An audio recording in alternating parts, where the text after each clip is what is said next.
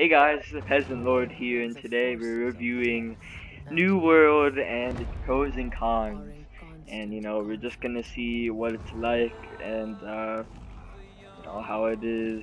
But we're not actually gonna play. We're pretty much just reviewing it, seeing its goods and bads.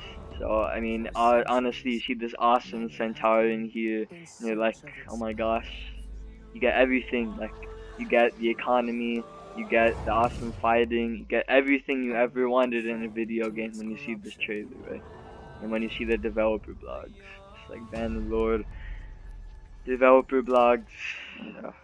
Anyway,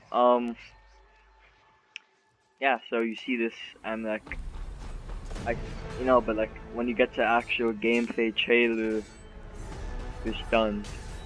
When you see this, you're like, what is that fire? Oh my gosh, it looks like a game from 2009. Oh my gosh. I mean, it looks kind of garbage. Like when you see the actual gameplay, you're like, what is that mask? What is that? And you're like, where's the economy? I thought this was supposed to be like Bannerlord. Seriously, I'm so disappointed. I mean, like, just like Crucible. Crucible was like an Overwatch shooter game, and it from Amazon, and it was bad. I mean, the all-time peak was 10,000 players, and then the lowest peak, like a day ago, was like 160 players. That's like literally insane. Like, crazy. Like, I don't even know what this. I'm not even know what I'm seeing right now.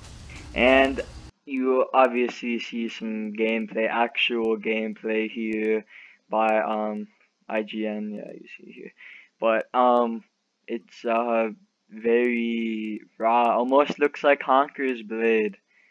Yeah, it's not good. Like, very kind of stiff. Like, if also Amazon has, of course, nothing to talk about. Um, the Pac-Man remastered or whatever. Yeah, there's nothing to talk about with that. Pretty much, failure. Pretty much everything was a failure to launch. I gotta break it to everyone. I think that Amazon Studios, I mean, with all their money in their back pocket, come out with this. It's kind of sad, honestly.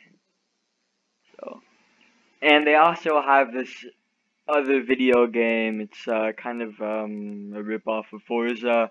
It's a racing game, pretty much. With the incorporation of a TV show, which is also on Prime Video, I think. Don't know exactly what it's called, but pretty much like watching a TV show, also playing a video game, which is kind of cool, but also waste of their money, in my opinion. So I mean, so they honestly, in my opinion, you shouldn't buy it. You should just play maybe the demo if they have one, or maybe if like it's free. Which honestly, this should be a free game. My opinion, it should be honestly totally free.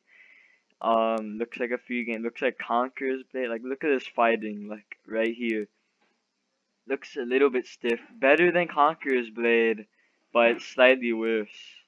So. Guys, remember to like and subscribe, and support your small war gaming channels like me, the Peasant Lord, and see you guys in next time's video.